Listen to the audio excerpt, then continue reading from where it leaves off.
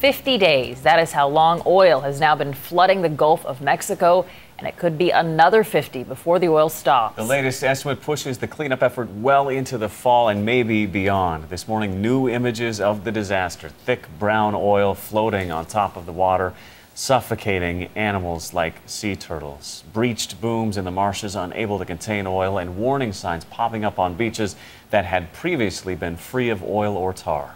But the political headline this morning, new anger from the president. Mr. Obama is answering the critics who say he hasn't been engaged enough in solving the crisis. In an interview with NBC News, he uses some of the toughest language yet.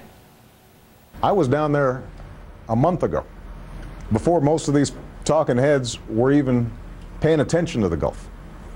A month ago, I was meeting with fishermen down there, standing in the rain, talking about what a potential crisis this could be.